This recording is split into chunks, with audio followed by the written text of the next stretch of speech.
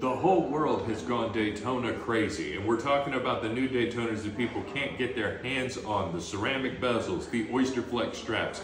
But now we're gonna go back in time a little bit with this classic looking racing edition in 18 karat white gold, which a lot of people are tripping over themselves to get the oyster flex version, but I think I prefer this more classic one too. We've got a beautiful cream color off-white dial with the panda black subdials underneath, so this is definitely gonna be one that's gonna grab some attention. It's got the racing dial with Arabic numerals around the outside too, which I think is just such a classic sports watch. And a beautiful blue reptile strap here as well, and 18 karat white gold deployant buckle.